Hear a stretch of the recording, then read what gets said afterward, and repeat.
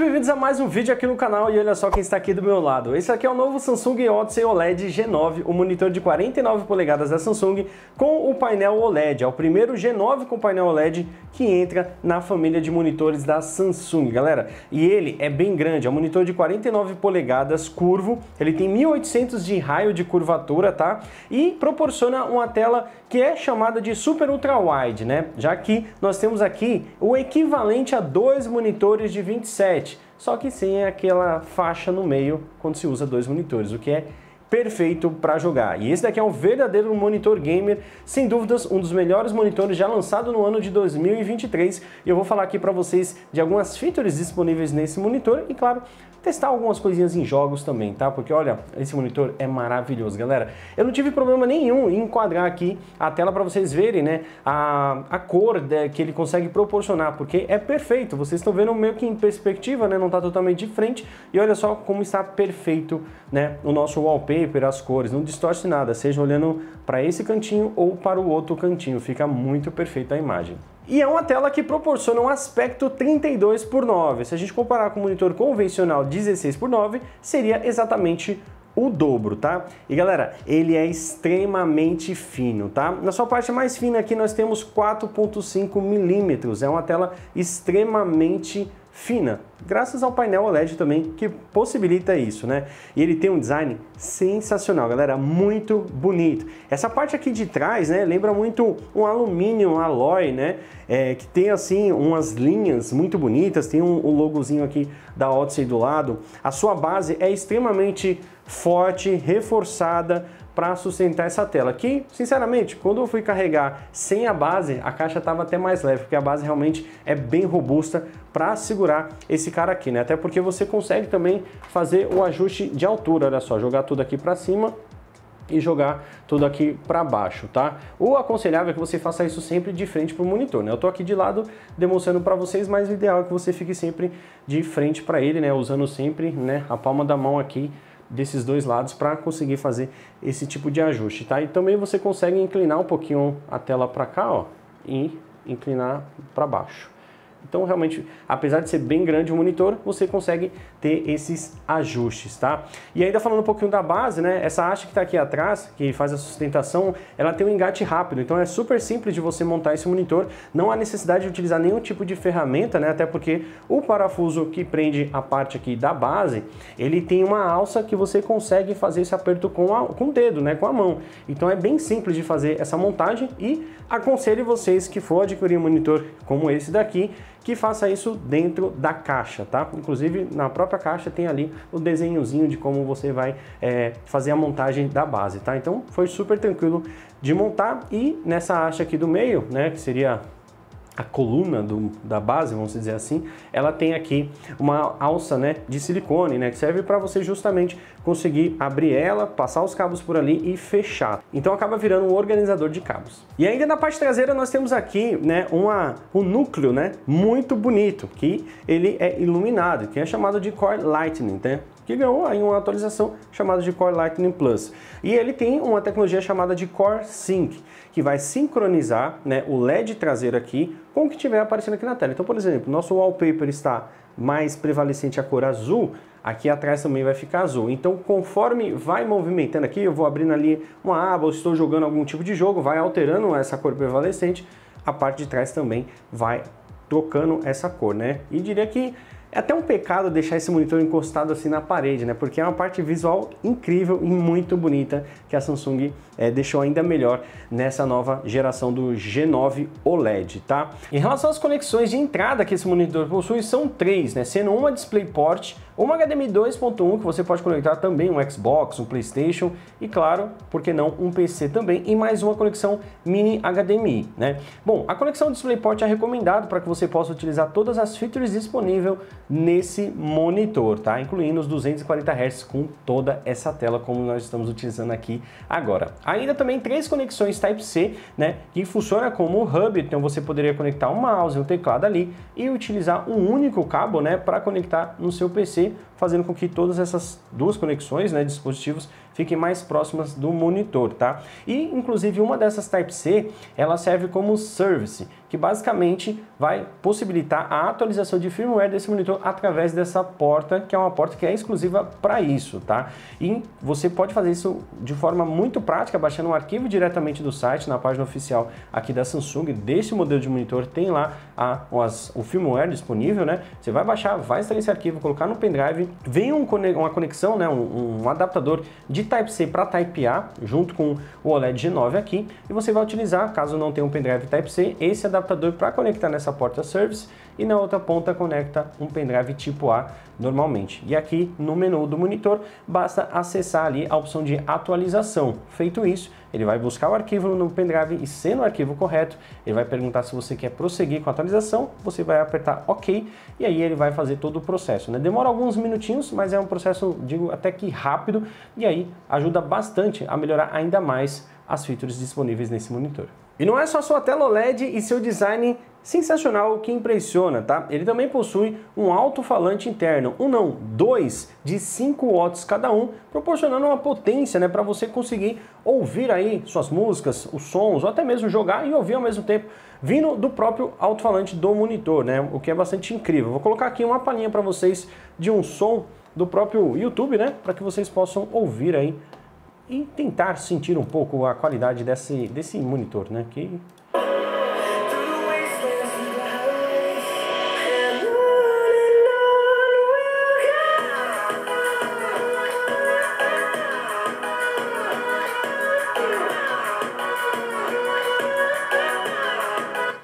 Olha, é alto. É alto. Isso eu posso dizer para você que é. Talvez não pegou com perfeição, porque, como eu falo para vocês, é bem difícil da gente conseguir passar, né, nesse tipo de vídeo no YouTube a qualidade sonora de qualquer dispositivo que imita som, né? Até porque depende do fone de ouvido que você está ouvindo aí e tudo mais, mas o que eu posso dizer é que é uma qualidade muito boa de som, tá? E eu fiquei muito feliz de saber que a Samsung colocou, né, o alto-falante nesse modelo OLED G9. Uma das funções extras que esse monitor possui é a função Picture in Picture, que basicamente permite você conectar outro dispositivo que a tela dele, né, apareça por cima dessa daqui. Você pode mudar a posição, o tamanho disso e tudo mais. E eu vou mostrar rapidamente aqui para vocês. Olha só, acessando aqui o menu, tem a função PIP/PBP, que é a Picture by Picture, que já é outra funcionalidade que eu também vou mostrar. Então eu vou ligar ela aqui. A tela vai dar uma piscadinha, olha só, o nosso segundo PC que está conectado na conexão HDMI já está funcionando ali, ó. Então esse seria o PIP, né, o Picture in Picture, e o nosso monitor principal, né, o nosso PC principal, aliás, que está conectado no DisplayPort, está nessa tela azul grandona que nós estamos utilizando até agora, tá? E aí, ó, quando a gente ativa a função, ele libera mais algumas coisas, como por exemplo, o tipo. Então você pode mudar aqui, né? O Picture by Picture seria essa primeira opção, onde a tela vai ficar dividida no meio certinho. Ou você pode deixar, por exemplo, uma parte como se fosse um ultra wide, né? 21:9, e ele sobra um pedacinho. Esse seria perfeito para streamers, por exemplo, né? Que você teria aqui um pedacinho para deixar o chat e tudo mais, e um 21:9 ali para você jogar os seus jogos, utilizar como quiser, tá? Ou você pode colocar esse pedacinho para o outro lado, né? Ficar um pedacinho da tela lá e 21:9 para cá, ou o que aparece o PIP, né? Que seria esse modo aqui, tá? Bom, aí no caso aqui você pode ajustar o tamanho dessa tela. Então olha só, ela fica ainda menor, né? Sempre que você mudar, ele vai precisar ativar essa função, né? Ele vai dar uma piscadinha ali na janelinha e tudo mais, isso é normal. E vindo aqui você pode alterar a fonte. Então, por exemplo, o DisplayPort está na tela grande. Ah, eu quero o que tiver no HDMI grande e o que tiver no DisplayPort pequeno. Basta ajustar aqui, ó. E por aqui você define, né? Inclusive, se eu tivesse mais um dispositivo, que é o HDMI 2, que seria um mini HDMI, eu conseguiria colocar o que tiver conectado nele aqui também, tá? Então, bem intuitivo aqui, aparece certinho, tá? Inclusive, ó, o posicionamento aqui, ó, muda instantaneamente, ó. Você ajusta da forma que você quiser. Bem legal, né? Bem maneiro aí para quem quiser utilizar com multitarefas. Essa função aí é uma mão na roda. Inclusive, como ele tem alto-falante interno, você consegue definir qual será a fonte de som. Então, digamos que eu tivesse, sei lá, vendo um jogo de futebol ou alguma coisa assim que tivesse naquela tela pequenininha, né, no Picture in Picture. Eu consigo definir para que o som saia do que estiver saindo da telinha pequena e não da tela grande. Ou se eu quiser da tela grande e não da tela pequena, você também consegue fazer isso e você consegue ajustar também o volume, tá? Basta você alterar ali embaixo, beleza? Então é uma funcionalidade bem bacana, uma feature disponível aqui no modelo OLED G9, né? Também tinha nos modelos anteriores e ainda para que você possa utilizar ele ainda melhor, você também tem disponível nessa versão OLED. E como eu falei, é um monitor gamer, né? Porque ele possui 240 Hz de taxa de atualização, galera, suficientemente para você jogar qualquer tipo de FPS com muita suavidade, né? Então 240 Hz numa tela desse tamanho é algo que impressiona demais, tá? Ainda mais no painel OLED, que deixa ainda tudo mais bonito, né? A resolução dele é a famosa Dual Quad HD, né? Para quem sabe, Quad HD 2560 por 1440p. Então, se ele é Dual Quad HD, ele tem duas vezes essa resolução na horizontal, chegando a 5120 por 1440 pixels, né? Isso com 240 Hz. E galera, não para por aí. O tempo de resposta dele é de apenas 0,03 milissegundos, o que é algo extremamente impressionante, tá? Você vai ter um tempo de resposta absurdamente baixo. Tudo que o monitor game precisa ter: alta taxa de frequência, resolução alta para ter aquela qualidade de imagem sensacional e o tempo de resposta extremamente baixo. E tudo isso está disponível na versão OLED G9. E já não bastasse os 240 Hz, a Samsung ainda implementou o AMD FreeSync Premium Pro, para que você tenha uma fluidez ainda melhor quando estiver jogando os seus games favoritos. E além de todas essas características, ele ainda tem certificação HDR True Black 400, né, que proporciona imagens ainda mais contrastadas e um brilho realmente que chama bastante atenção. Para vocês terem uma noção, ele consegue ir de 250 candelas por metro quadrado até um pico de 1000 candelas por metro quadrado. É muita coisa. Tem vários monitores gamers aí que tem apenas 250 candelas por metro quadrado, né? Não é uma imagem tão brilhosa. E esse aqui chega até 1000 de pico, então é bastante coisa, né? Principalmente em cenários onde você vai ter muita iluminação. Por exemplo, a gente está com várias iluminações aqui e vocês não estão nem vendo o reflexo, né, disso na tela. E a imagem continua perfeita. E tem uma feature, né, uma característica que é o seguinte: como a gente está falando de um painel OLED, essa imagem estática aqui não precisaria ele está com brilho no máximo 100%.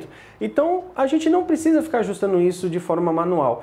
A própria tela entende que tem uma imagem estática e ela mesmo vai diminuir proporcionalmente aí o brilho dessa tela, para que ela não fique sempre no brilho máximo numa imagem estática, onde não há necessidade desse LED, né, desse Quantum Dot ficar 100% aceso, tá? Então é uma feature bem interessante que a Samsung tem disponível aqui nessa tela.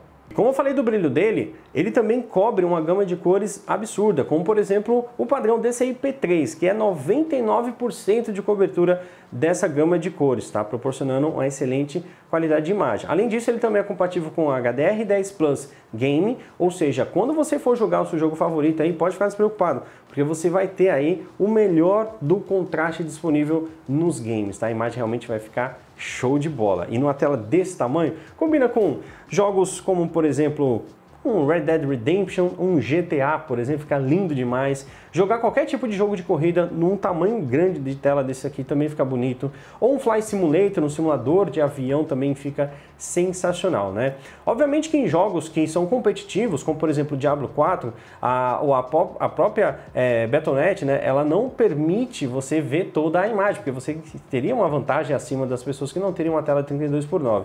Mas funciona a proporção 32:9 na grande maioria dos jogos AAA, né, que vem sendo lançados ultimamente, e alguns mais antigos também. Eu também gosto de jogar alguns jogos mais antigos, gosto de experimentar, né, jogos aí nessa tela aqui, como ficariam os jogos que eu passei a minha infância jogando, e olha, me surpreendi, jogos antigos conseguirem dar suporte a 32:9, que tem sido a tendência aí nos últimos anos.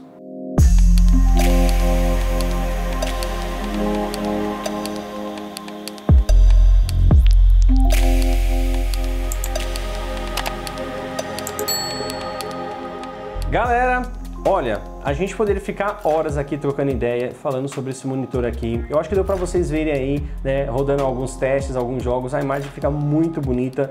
Zero dificuldade de mostrar para vocês a qualidade de imagem dessa tela aqui. Até num dispositivo que não tem uma câmera tão boa, a tela vai ficar bonita, porque realmente ela proporciona uma qualidade de imagem sensacional, né? Um brilho espetacular, um contraste que, cara, show de bola.